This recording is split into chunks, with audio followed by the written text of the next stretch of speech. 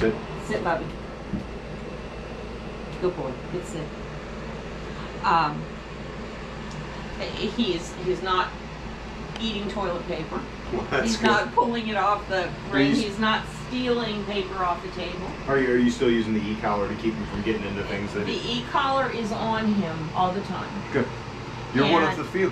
I don't have the control Right. with me. I don't have to have the control with me. If the collar is on, he's good.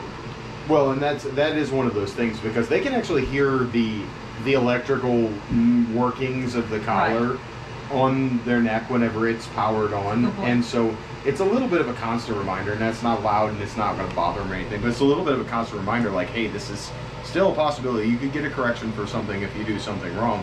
And so they tend to behave a lot better, and I don't exactly understand why everybody is in such a hurry to get it off. It's a stigma thing. They're like, they just think of e-collars as bad, and so I want it off as soon as possible. The collar being on doesn't do a thing to him. Right. Except psychologically. Right. I don't have the control in my hands. I think it's over there on the counter, but I'm not sure. And it's okay. He was outside this morning. He has the collar on. I did not take the control out with me. Right. We went out on the deck. I said no bark, and he looked at me, and then he went to the yard, and he ran. He played with the dogs next door. The school buses went by. The garbage truck came. And the handyman that you just met came in the back gate, and there was no barking. There was no nothing. So are you saying no bark as like preemptive before he even starts? Yes. And he's understanding that? He seems to be understanding it because he doesn't. Yeah. Well, he's a smart guy. He just acts stupid. Well, that's the thing. I get a lot of people who call me up and they're like, oh, I got a super dumb dog, and it's a standard poodle, and I'm like, then you don't have a super dumb dog. Like, you have a dog that's smart, because smart dogs make a lot of conclusions, but they also make a lot of wrong conclusions. Well, and that makes a big difference. People think they're dumb, whereas a Labrador doesn't make any conclusions almost ever in its life. And once it makes one, it sticks with it forever, but they just run all on instinct. What you had was a super dumb mom. Just didn't. I was so frustrated and upset with him. I didn't know what I was going to do. Not dumb. Just you just had communication issues, and we worked through that. And so now we're to the point where we got to figure out something extra to do to make it better, because we got more lessons left over. Raising my voice to him doesn't do any good. Hey. Say that again into the camera. Raising my voice to the dog does no good. Okay, you're going to be on a commercial now. So okay. that is one of the biggest things that I tell people is raising your voice has some effect, but only for a little while. And if you continue to holler at a dog, then they continue to get less and less affected over time. And you see the mom out at the store who's just screaming at her kids all the time. Work. And the kids don't care at all. It's because mom's always screaming. That's right. You know, and same with anybody else. But that's one of the big principles. It's like, don't only use vocalization and pitch and intensity in your voice when you absolutely have to. When there's something otherwise really it wears wrong. out. Right. And a lot of people try to do that because they're like, oh, well, it's the gentlest way to do it. It hurts the dog the least amount. And then what happens is you just have a dog that offends 50 times. Hurting that. Let me turn this. Right. Right here.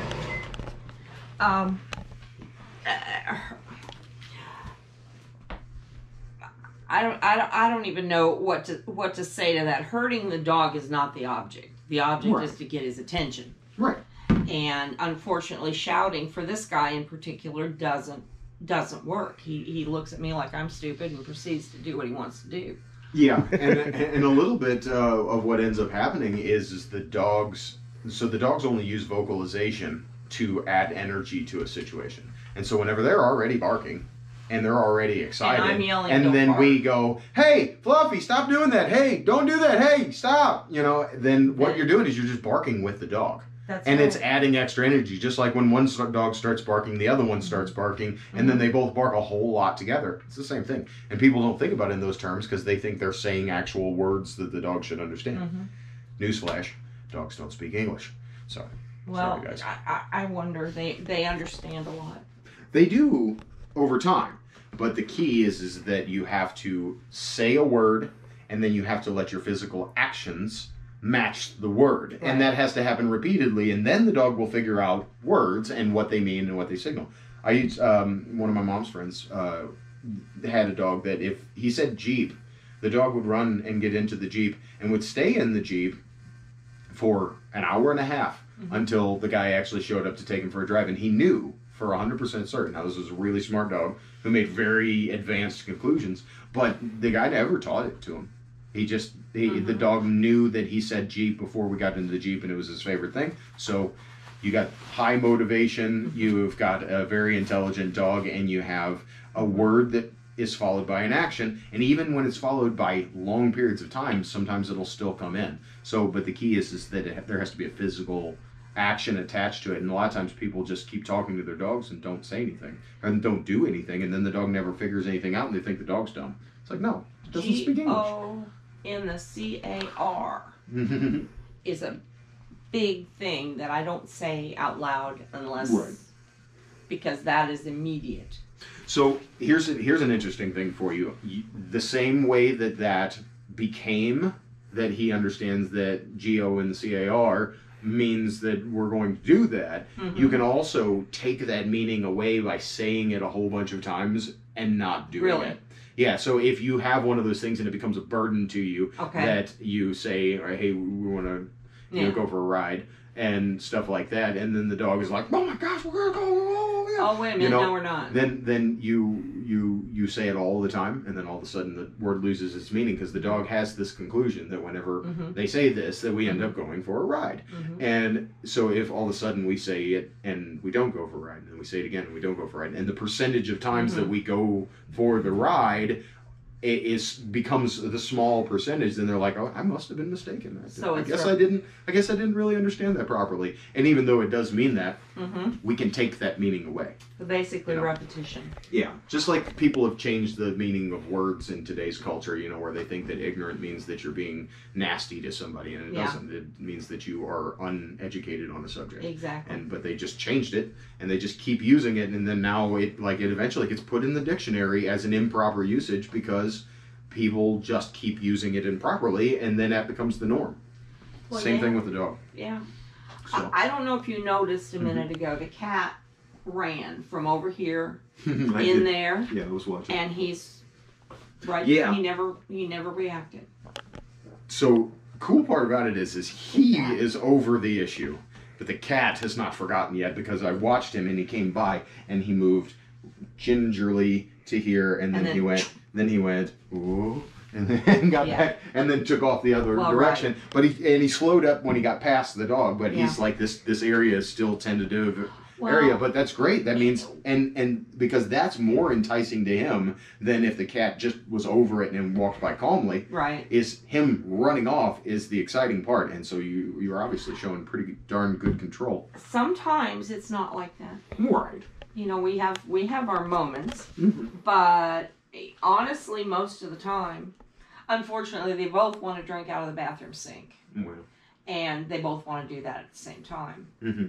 And so the cat gets over it and runs away. And that's when we have a little bit of a chase issue, but... Yeah, and then all of a sudden something else happens that's exciting, then they get even more excited. And honestly, at this point, I say leave it. And he pretty much comes trotting right back. Well, that's good. That's good. Yeah. I mean that's always a great thing. You are on the dog. Sorry, buddy. Doggone it! Got my tail. Got him. Got my tail. Go ahead. I don't remember what I was going to say now. With the bark, the shock collar. If I do have to use it, right, he immediately comes and hides behind me. Right. He doesn't realize I'm doing it because he comes. I think because he comes to me for protection. So let me ask you, what exactly do you typically use it for when you use it? If he is on the cat and wanting to play, which means bounce with both feet on the cat, which we don't. 90 pounds and 20 pounds doesn't work. then I will give him a short zap if he will not stop. And he immediately comes to me and sits behind me. Mm-hmm. Outside, if he happens to start after barking at a dog next door or barking at a person and he won't stop, then I will give him just a short zap and say, Loki, come. Right. And, even if I don't call him to come, he will come and run behind me or get under my chair for protection. I think. So there's a lot of good things, and from what you just described, there's nothing particularly wrong with the situation. One of the tenets that I do tend to teach is that it's very important for the dog to understand why it's happening. So, but that can be attached to a number of different things. It can either be attached to the word that you say to give them the signal that they need to stop doing it. It's basically a warning, and I always use the word no. Leave it could be a thing, but but me personally, I tend to use the word no. Keep doing it if it's working. By the way, but it could be attached to a location. If you're not supposed to get in the trash can, and every time you get near the trash can, and I know we've talked about this a little bit. If every time you get near the trash can it corrects you, then the trash can is what is causing it. If his state of mind, if he only gets corrected in a certain state of mind, which is rambunctious, overly excited energy, then he can learn that his state of mind is what's correcting it. And a lot of people get stirred up about doing that because we're not as explicitly telling the dog what it is. But the good part about it is the e-collars actually do help the dog settle down. And I think I understand the biological reason for that, like the actual things that are happening in the chemistry and I think it has to do with the endorphins and the norepinephrine and stuff and the adrenaline that is produced whenever you get corrected. Because Nikola Tesla used to skip coffee in the morning. He would actually shock himself to cause his adrenaline gland to pump, which is exactly why we drink coffee or your caffeine or something like that. Yeah, they have the coffee. Right. Well, the electricity is less expensive, but and I like really good coffee. But I do too.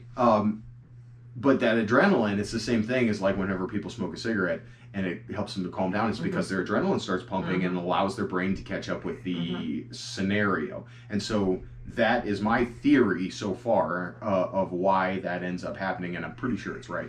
But I'll have to do some more research to find that out. But trash cans are something else that we talked about early on because he was stealing trash, stealing paper, stealing whatever in the trash can. Right. And that has stopped. Good. Thanks to Excellent. you and your... Well, that's good. So now that we've talked about all that, let's talk about what we can do going forward. What would you like to add to the repertoire? Do you know what things are you still struggling with? Exuberance when he's out on a leash and sees things. That's still a fear for me because he's taken me down so many times. Right. I think when I first called you, I said, this dog's going to kill me dead if you don't do something. You said those exact words, if I remember correctly. And, I can't tell you the number of times that I was dragged through the yard because I wasn't smart enough to let go of the leash. But if he takes off, I'm not a small person, but if he takes off, he's only about 90 pounds. But all four legs going, I can't four legs, stop 90 him. pounds of boy, young pure energy, young man strength. And so now he doesn't look like he would ever do anything like that right now. He's being he's a whole different dog than he was. Can you sit? Have a kiss. Thanks. Good boy. Shake. Does he shake on purpose, or is he just pawing at me? A little of both. Yeah. We're working on that one. But I don't want him pawing at me. What's up with this? You got a little overbite. That's okay. He's a mess. Won't cause you too much problem. It doesn't keep him from eating. Oh, Loki, no. Would you prefer him not to give kisses? No, not that at all. It's just I'd prefer that they be welcomed. He doesn't. Nope. No. Thank you. Good boy. There you go. So, no. If you take away the affection, if you've given him the affection, that's what he wants. And whenever you take it away, he paws at you.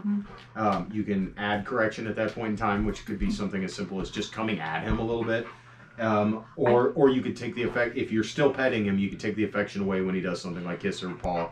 That is not a really huge offense, but you just take away the positive, and that can be enough correction in and of itself. You know, honestly, you're not gonna believe it, but when he's doing that to me, all I have to do is give him the look, and he stops. Well, that's how dogs work, because they look at each other and they'll give eye contact and they'll give intensity as a correction. And I mean, like as you get further along in your journey with him, that becomes a very good tool. Like with my dogs, I'll say something and then they'll ignore me a little bit, and I'll just give them the look, and I'll be like, and then the dog goes, okay, I understand.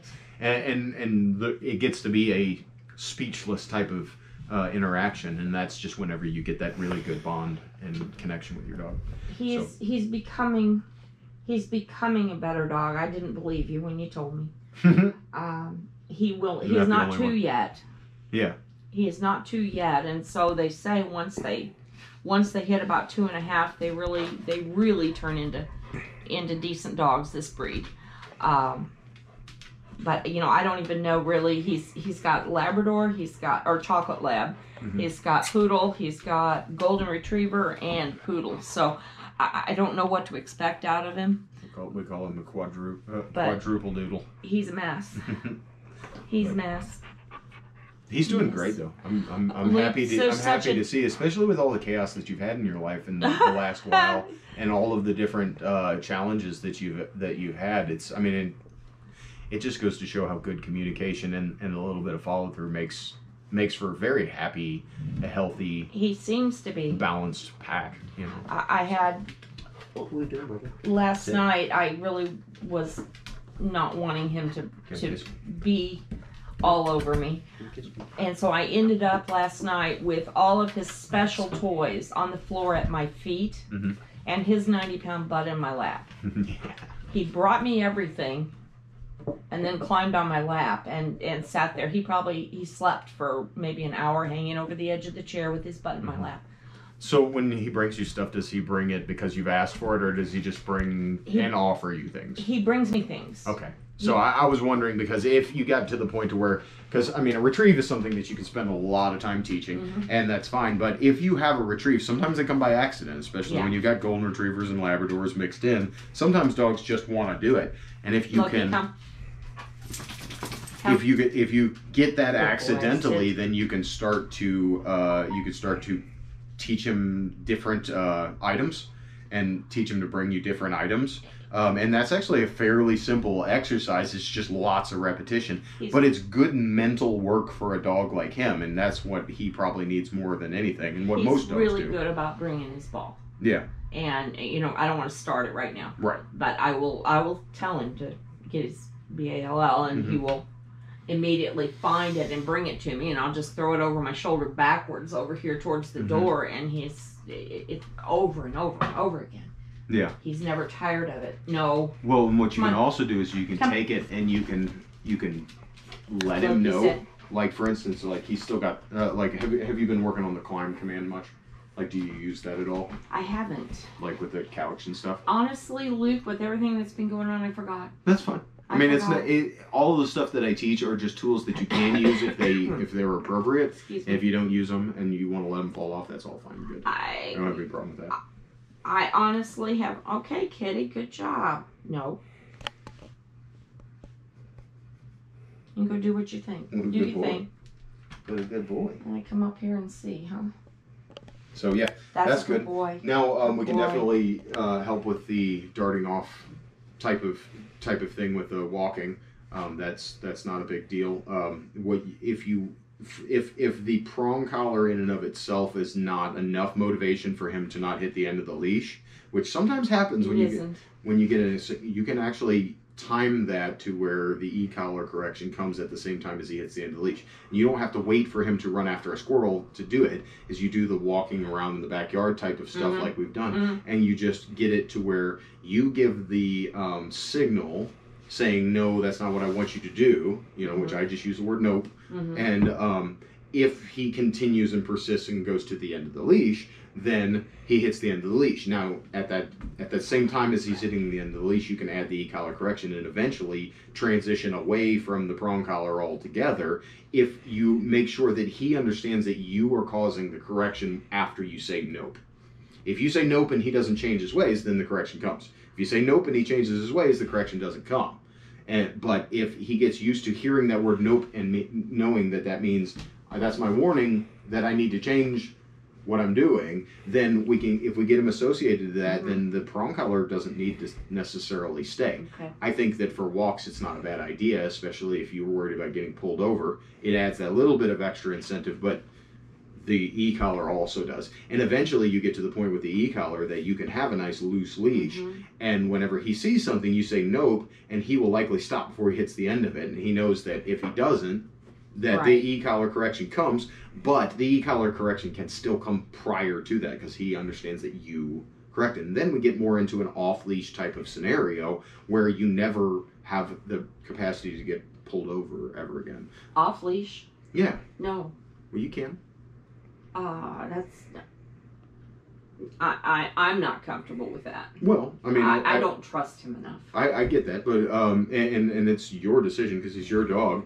But that's the thing is when you start working with the e-collar, what you start doing is you give him more and more leash, and you still have the end of it, and then you start communicating with him verbally and make sure that he is responding to you verbally. And if he ends up going a month and he never misses one of your cues and he listens every time at the end of a 10-foot long or a 20-foot long leash, then you start to let go of the leash and realize that you don't actually need it anymore. So you let the dog earn the trust first.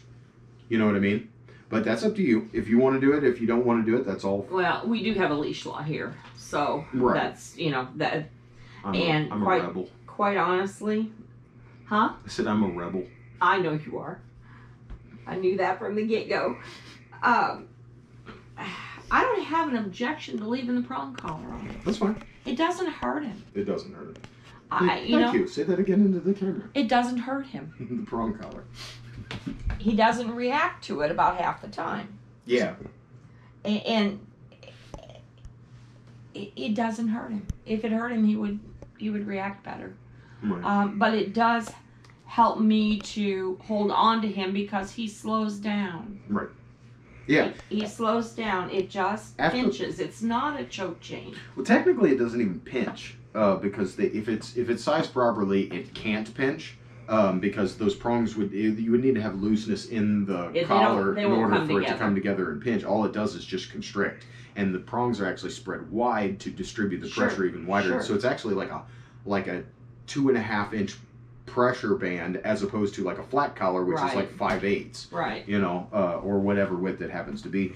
So people don't understand the prong collars, and they think they're torture devices, and I don't blame them, but they're actually more kind than just using a regular old flat buckle collar. That does not hurt him. No, he don't care. But it got his attention, didn't it? So, it doesn't hurt. Cool. Well, yeah, if you want to, then we can start working on getting the e-collar associated with the walking. Nope.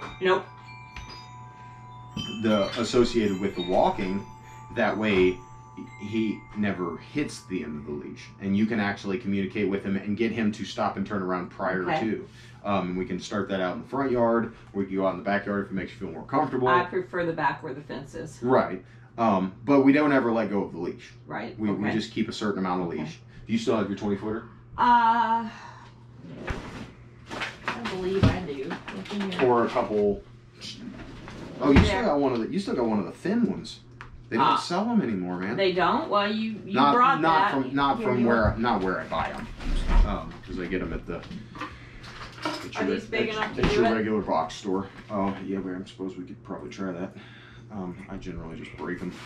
Oh, I can't do that. Oh yeah, these are just fine. There you go. Thank you, dear. But yeah, so this is the beauty of a 20-foot long leash is you can have a leash on them as insurance, because that's what I think of leashes are. Leashes are insurance, not steering wheels.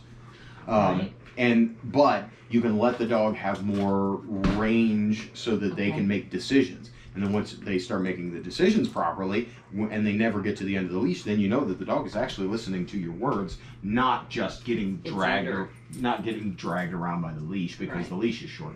And that's one of the biggest battles that I tend to have to deal with people, is getting people to realize that the leash is caught.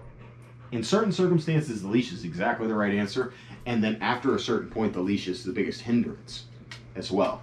Because if I'm always walking him around at the end of a tight leash like this, then he's not actually learning anything. He's not making any decisions. But when I have 20 foot worth of leash and the dog is still stuck right to my side, then you know for 100% fact that the dog is actually doing this because they're choosing to and because they know you want them to, as opposed to the leash is only 2 foot long and they don't have any other choice.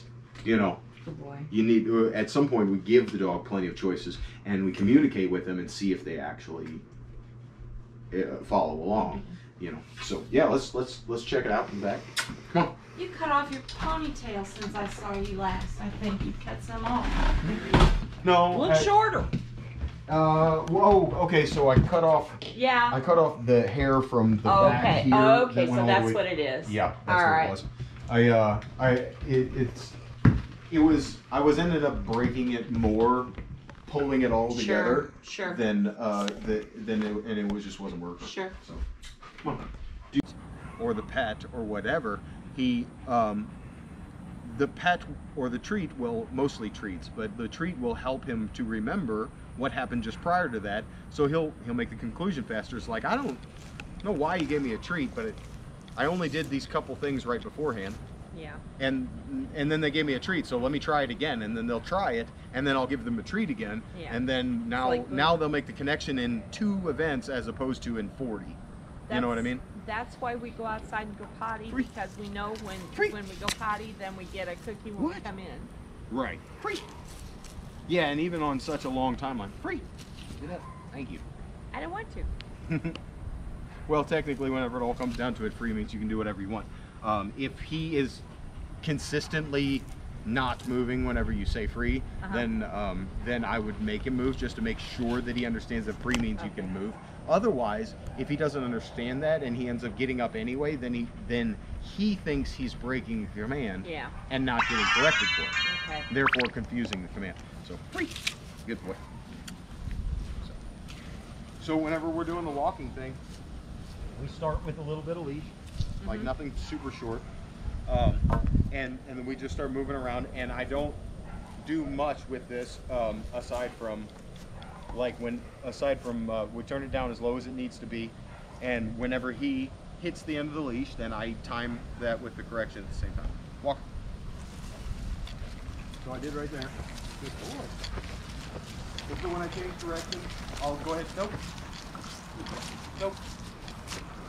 And I just want him to associate the end of the leash with the e-collar correction as the same thing. Okay. And then it'll get to the point where he starts to understand that nope precedes hitting the end of the leash and the e-collar correction, so therefore they must be the same thing. They must all be coming from the same person. So walk. Walk. Good boy. Same thing with the walk. When I say walk, I just leave out. You don't have to stand in the sun if you don't want to. That's okay, I'm watching. It's okay. Nope. Good boy. Good boy. Sit. Good dog. Walk. When I say walk, I just walk off, and if he hits the end of the leash, I add it down. Nope. Walk. Good boy. I don't know if he even feels that down on the lower level. That's like fur under there. Well, he's feeling it. What? Nope. Nope. See, that I actually turned it down. And he's still now the difference will be, nope. Sit. The difference will be how amped up the situation is. Like if he's super excited, he will feel less of it. Oh yeah. And if he's really less sedentary, then more will feel like unreasonable amount. You know, and it's just a matter of how much excitement does he have in his system. I think we're doing something right. This is a 100% different dog than it was when you first met him. Good. I'm very happy to hear that. He's a good boy. He just needed to learn how. Walk. Nope. Walk. Nope.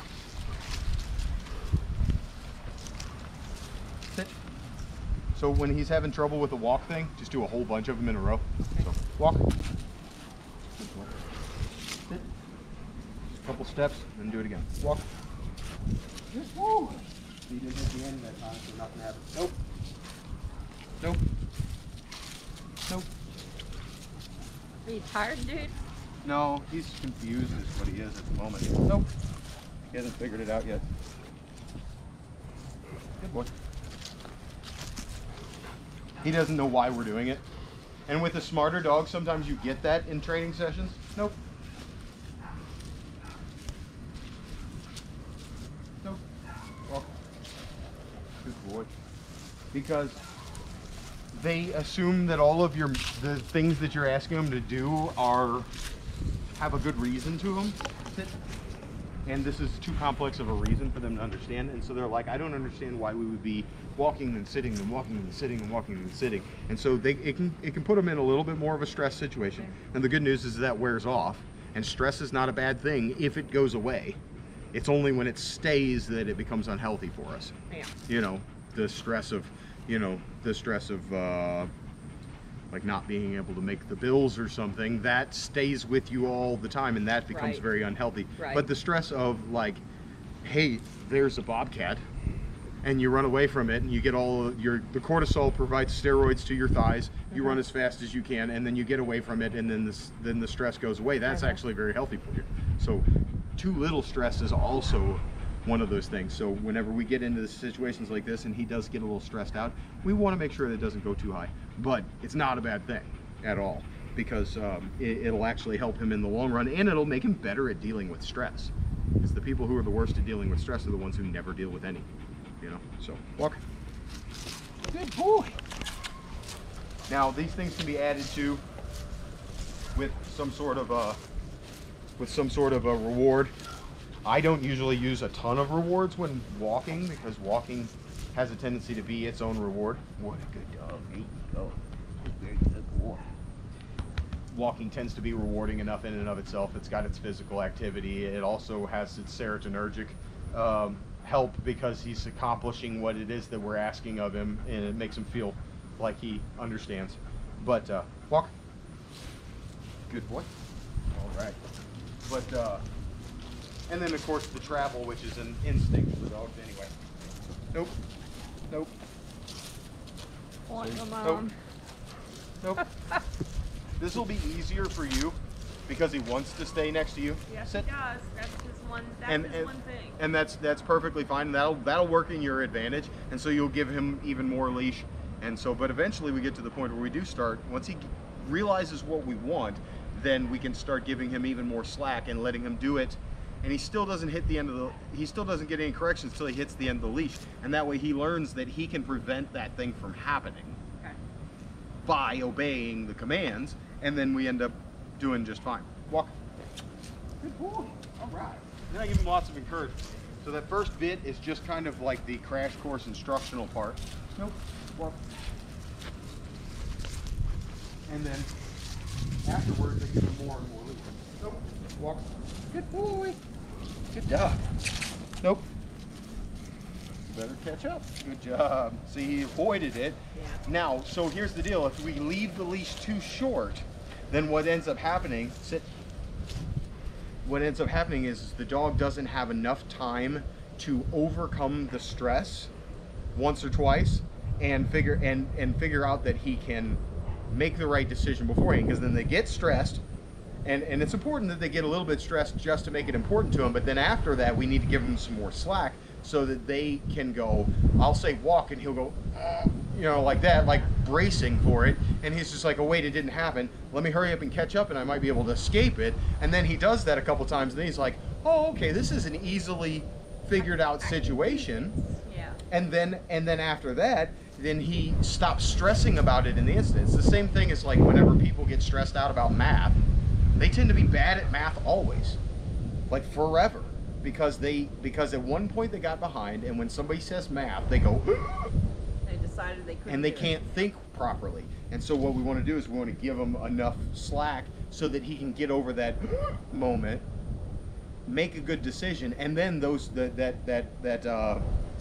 that seize up moment will start become shorter and shorter and shorter in a very short amount of time until it goes away altogether. Good. And then he'll just be paying attention, and he'll be able to do it almost in his sleep. You say walk and take off, and he'll be like, okay, here I go.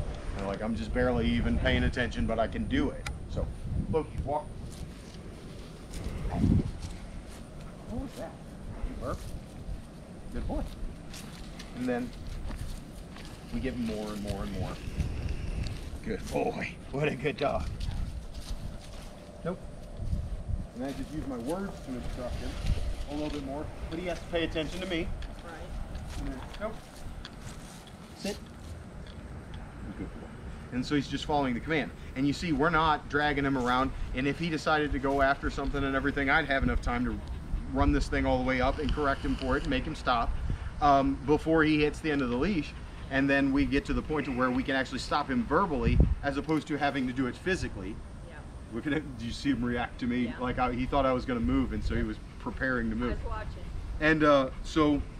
And so then that becomes, and eventually we get him to not have to hit the end of the leash at all, because we can correct if we need to, but generally you don't have to, because the dog goes, no, I know what happens after the nope, and I would rather that not happen, so I'll just pay attention and do what I've told, and it'll only stress them out for a day or two, and then it'll go away, and then they get to the point where they actually just start doing the things that you want. Look, walk.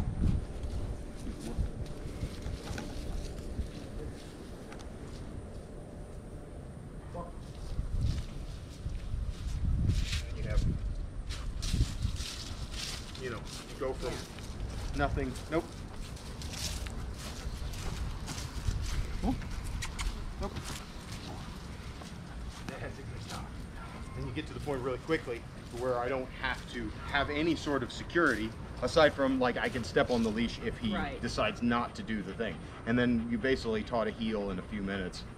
You know, but now I would advise you to stretch that out over time. Don't go from step 1 to 2 to 3 to 4 to 5 like I just did. No. Take it and do step 1 for a few days, do step 2 for a few days, and make sure that because it's a learning situation for you. I've just been doing it for so long that I learned to read it.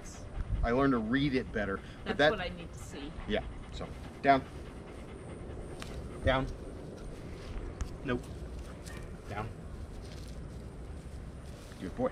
So then we can start working on stays. Who's got the treats? I don't have any in my pants. I've got some in the house. You lost your glasses. So doing stays, super easy stuff. There's trainers out there that don't know how to teach a stay. It's the easiest thing in the world. Whenever I give him a command, it's the same thing. There's a positive if you do it right, there's a negative if you do it wrong. What I will do is I will change the rules in my own mind all at once. And we don't really want to do this, but if we're in a situation where sit means sit down and then get up and move in a few minutes, then we want to change that. Okay. We want that to not be the case. So what I'll do is I will start to put him in whatever position it happens to be. And down is the easiest one to learn, so you can start there. I keep this low, but I start to step back. So the first time I'll do it, I'll get him right into this area. And I'll tell him to sit or is down or whatever, and then I will reward him. And he's like, well, I don't know why else. What I do. Yeah, I don't know what I did. And then what's going to happen is I'm going to take a half step back, and then I will say good, and I'll reward him. I'll take another step back, and this I would stretch out over a period of time. I'm doing it quickly. Good boy. And then, provided he actually wants the treats. The other good part about it is if you get them nice and whooped out like this beforehand, they accidentally get it right, and you end up making less corrections in the long run anyway. And then I say good. Well, he's going to sleep for an hour when you're done. Isn't that usually the case? Yes. It's because of the mental work. Yes. But we keep on coming back and giving treats, and I'm just doing this as an example. He can either have them or he can not. Maybe the squirrel will get them. Then I'll start turning halfway away, and then I'll say good, and I'll reward him. And then I'll scoot back again, and I'll turn halfway the other way. I'll say good, reward him, and then I'll start turning all the way around, and I'll say good and reward him. And basically what I'm doing is I'm non-verbally asking him a whole bunch of questions. What are you going to do when I do this? What are you going to do whenever I sit down? What are you going to do whenever I do all this stuff? And when he does it wrong, you say, you calmly say no, and correct him, put him back. But if he does it right, then you say good, and then you go and you give him a reward. And so you're thinking about it as asking questions non-verbally and not asking questions verbally.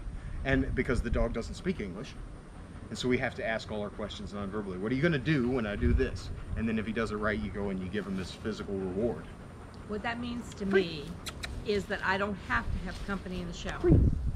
In the shower? Yeah. Yeah. Yeah. So the reason dogs do that is because whenever they are doing their necessities, which the shower seems like that to the dog, same thing with going to the bathroom. And whenever they're doing that out in the wild, they are at their most vulnerable state. So what they do is they sit there and they look at their buddy and they do their business and they watch the eyes of the buddy to see if the eyes go like that. Yeah. And then they know that something's behind them because they can't be checking behind them while they're doing their business. Right. That's why that is. That's why dogs follow you in the bathroom. Is they're trying to be your security. I haven't been to the bathroom by myself since my first kid was born. Right. So, and that's 46 years ago. Right. So it's good to know. If it's not a problem, That's good to know. If it's not a problem, don't break it. If it is a problem, then make sure that they understand that this is not what you want, and do that non-verbally. You know, and that's where the stick tends to help, because you could keep them all the way out the bathroom door. Yeah, it's only a problem when he jumps in the shower or the tub with me. I draw the line there. Well, it's bath time. So yeah, You gotta make the best of it. he loves water. So Right. Yeah. Well, he's poodle. Poodles are water dogs. he's a mess. Yeah. He's exhausted now. He's doing so much better than I don't know how long ago we started, but he's just a different dog. Well, it's been a while, but we didn't do them drawn very. out. Yeah, like they were weeks, if not months, in between. Yeah, well, We started I it way couldn't before help the that. whole COVID thing. Right, I couldn't help that. It Yeah, was, well, it is what it is. But I'm glad to see that even when we stretch it out, that we're still getting the results. well, we're still doing. And that ends up being the thing. So, that's where, and I know That's where I have earlier anxiety. you were like, Yeah. I don't want to think about him being off leash dog. Is like, he's off leash in his mind, but he's not off leash in your mind, because all you have to do is step on the leash. Okay. And once you step on the leash, you have full control, and it doesn't matter if you're strong or not. It doesn't matter if you have good balance or not. The worst case scenario is the leash slides underneath you, and that almost never happens. Okay. I mean, like, it happened more with my 11-year-old than most people, but even him, he can stop my Mastiff just by stepping on the leash. So he won't have enough force to really get it to where you have lost complete control. Right. And then you can trust the dog more to do more things, and he can actually prove himself to you that he'll listen. And you use your verbals and the e-collar to enforce it, and then you end up with an off-leash dog in a very short period of time. I've taken dogs free. Come. Free. Loki, come. Come on. Come. Go. Come. Come here, dude. Come here, doodle dude. I think he's good for it. There you go. There. Sit.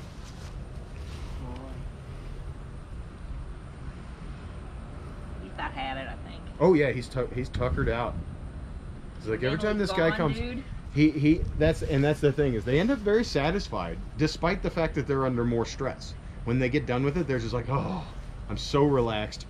All of the tension is gone. But I'm glad I had it. It's sort of like going out and playing a sport or something. Yeah. It's a lot of stress, in mental, physical, all of those different things. But you get done with it, and you're just like, man, I just got done with 6 games of basketball. I get some food in me, and then I don't need anything more than to sit on the couch and relax. You know, and that's the same thing that the dogs do. So that kind of productive stress ends up being exactly the ticket for a very peaceful dog.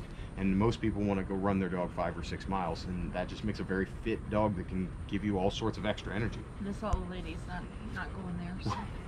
Well, me either. I mean, me either. And I used to have to do that every day, and I do not want to anymore. I like my belly. This is usually what I get when I've had to correct him with the shock. Right. Is he's right back and sitting on me. Yeah. He's on my foot. Right. So. Well, have to be touching.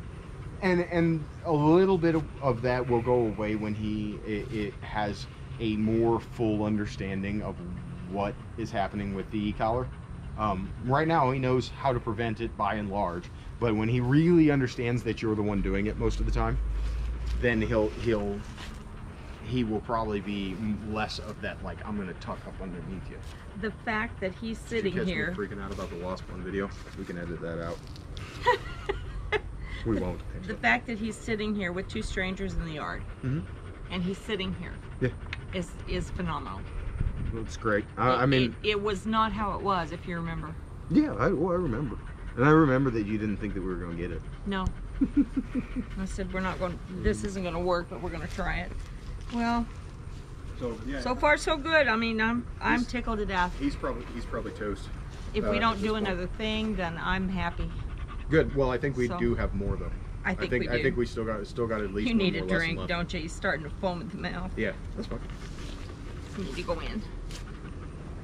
So, yeah, Oh, awesome. I can show you how to braid Awesome. I've done that in Girl Scouts. Yeah. this. Okay. So Awesome. yeah, and this is what I do with my leashes, the 20 footers, because it turns it into about a 5 footer. Yeah. But we'll Perfect. let him drag it for now, He can. so that it doesn't. You ready to go in, Bubba? Go. You ready? Whenever they get tangled up, I don't fix it for them. I just let them figure it out, and I've got it gets to the point where they ahead of start. me because I'll slow you down. It gets to the point where they start moving to catch up with you before they actually get tangled up, and they end up fixing their own problem. Right. So a lot of people will be like, "Oh, you messed up," and then the dog finds out that if they just lock themselves up, then the human will stop, Right. and that's not the lesson that we want. Nope. Wait. Nope. Nope. Free. Free. That's another good reason for the door thing, is it's a really obvious time when the free makes sense. Yep. So, just little tips. But, well, I mean, Luke, thank you. Yeah, no worries. It's good to see you again. I know it's been a while. It's been a little while. We had a great talk the last time we were here. I remember that. Yeah. I think I was here for like 3 hours, wasn't Oh I? yeah. Probably. 2.5. Probably. That's okay. Here, Bob. We don't have a problem with that. Yeah, no, we had a good conversation. We talked about God and how He teaches us how to train dogs. Yep. And 42, which is the answer to God, the universe, and everything. Yeah, right. Douglas Adams. Dolphins. Yes. Yep. So I'm sure you know how to do this, but I'll show you anyway. Dave, you can get in here and get this one on here, because I'm eventually going to need to show everybody how to do this. You take a 20-foot long leash, put your hand through the loop, grab the leash, pull it through, right? And then there's another loop. Stick your hand through that, grab the leash, pull it through. Same thing again, and then you eventually get to the point to where you get real fast at doing it, and you do it all the way down to the end, and you will mess it up at some point, and it'll be really hard to get it undone. You'll have to go through and take the loops back every time, but when you get to the end, take it over and clip it on itself, and then you have a 20-foot leash that gets to be, I'd say about 6 foot. And so you'll mess that up one of these times, and then you'll have to go and undo it one loop at a time all the way to the bottom. And I still don't know what I do to mess it up, but I know that I don't do it anymore because my brain chemicals have fixed that problem for me. It's like a Girl Scout I friendship get frustrated chain. enough. Yeah, it's the exact same thing. And then it becomes very manageable, and it doesn't tangle. You can do anything that you want with it, and it will always come to Right back to where it's supposed to. And then whenever you're ready to use it, watch me. Just We're on video and it won't work. Oh, it There you does go. work. And then it just comes all the way out. You can also stop halfway through if you want to. I'm not going to do it, That's Justin, honey. Stop. but you can stop halfway through and just shorten the leash up by half of it or whatever. Sure. And all you do in that situation is you just take that last piece. When I got it the length that I want, I'm just going to take that last piece and I'm going to actually run the leash through the loop. The whole thing, right? And then it'll tighten back up, but I'm not going to do Right. that right now because a lot of times whenever I do that, I end up having to take it apart one Having a loop at a knot. time, and that's obnoxious. And Cool. Thank you. so there's Perfect. and that's much more manageable Perfect. than a 20-foot long dangly Right. tangly leash. Absolutely. Cool. Awesome. Say that 5 times fast. Dangly leash, dangly leash, dangly leash, dangly leash, You got dangly it. leash. You got it. So, all right, cool. All right. Well, it's great seeing you again. Well, you too. Thank you. And Thank you. I hope I didn't break your camera. just no, no, absolutely not. You're probably in better condition than either one of us. We smell that. I never noticed. This goes on to YouTube, but it doesn't go on public. Okay. It is only for people who are PackSmith members. Okay. That pay the Patreon